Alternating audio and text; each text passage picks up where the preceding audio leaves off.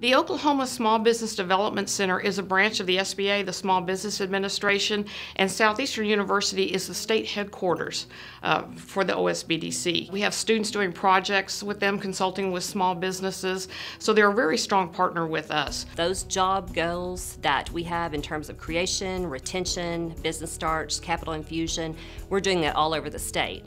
But that is all being funneled through Southeastern. It's quite a big deal to have this at Southeastern. We also work with faculty members and allow students the opportunity to mentor with our business advisors and how to help a business be successful. That might be a business plan or a marketing strategy, but that's another way that Southeastern students benefit from having it right here on this campus. And sometimes people think free isn't expertise, but it really is in our case.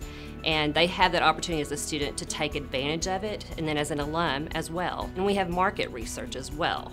So that is something that if you want to open a business and you want to figure out who your competition is and where your client base is going to come from, we have that information. And $10,000 worth of market research is not very easily done by a small business owner.